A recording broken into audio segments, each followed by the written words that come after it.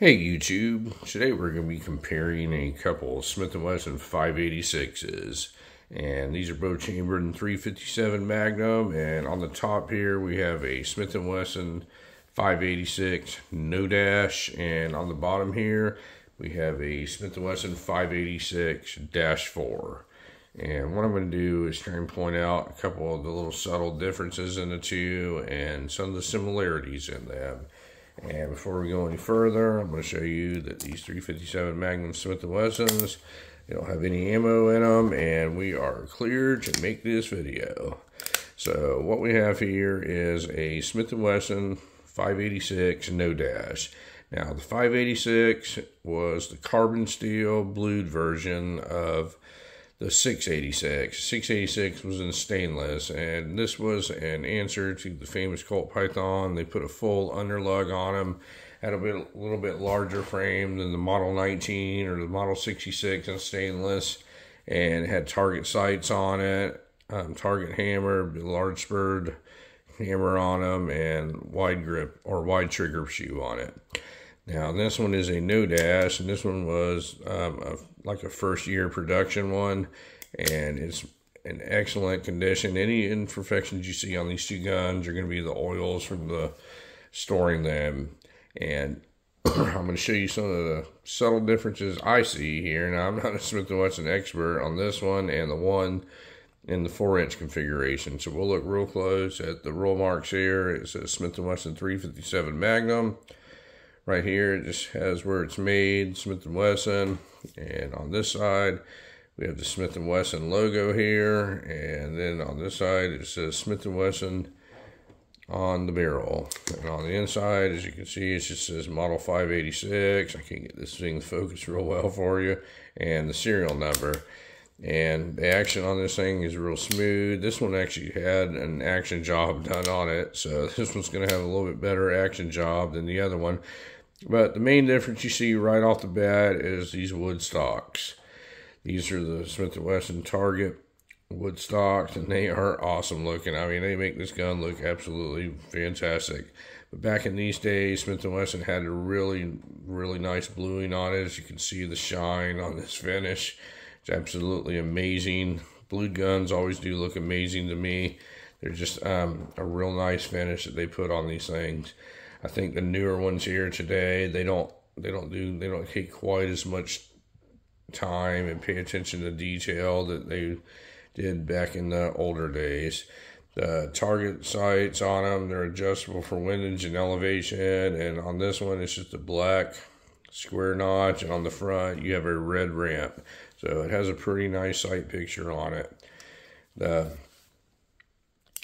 hammer and the trigger are both color case hardened, and this one has the firing pin mounted on the actual hammer.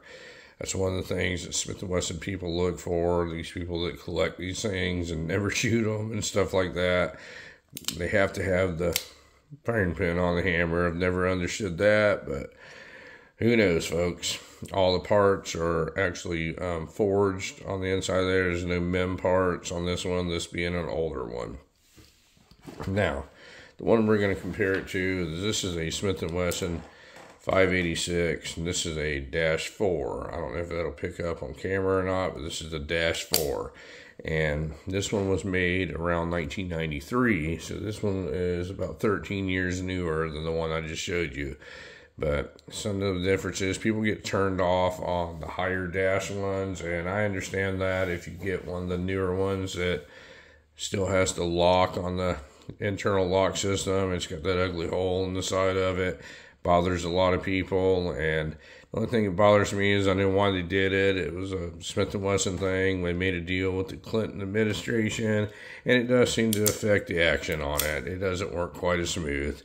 But some of the other differences is every time Smith & Wesson made a change in production, after the model number, they put a dash and put a number. So this would be the 4th change, and I do not know all the changes that they made. I'm not a Smith & Wesson expert, but I can show you some of them. On this one, they changed the sight just a little bit. So this one has like a white outline on it instead of just being a black U-notch, and I think that's an improvement. Still has the red ramp on the outside. The ejector is just a little bit different looking. If you look at these little notches here, the way they're shaped as compared to the no dash, it's a little bit different. These are all straight, so that would be one other little difference.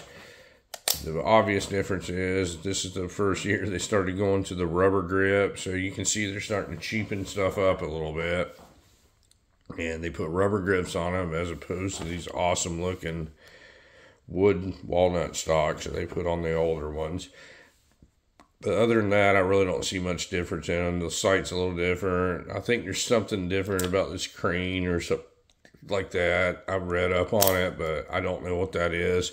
But the bluing is equally as nice as the older one. Even 13 years later, they were still bluing these things very nice.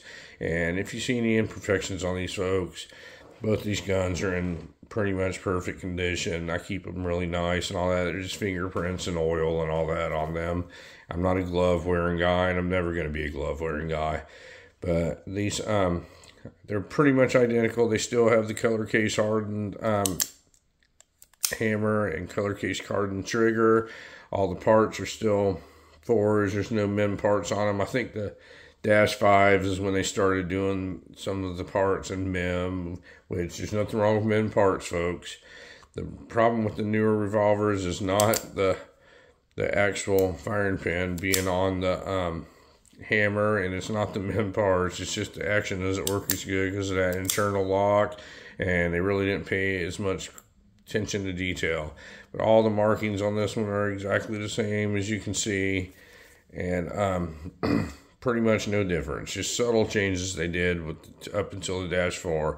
I believe, and this is my opinion, folks, this is the last year to get a really nice 586.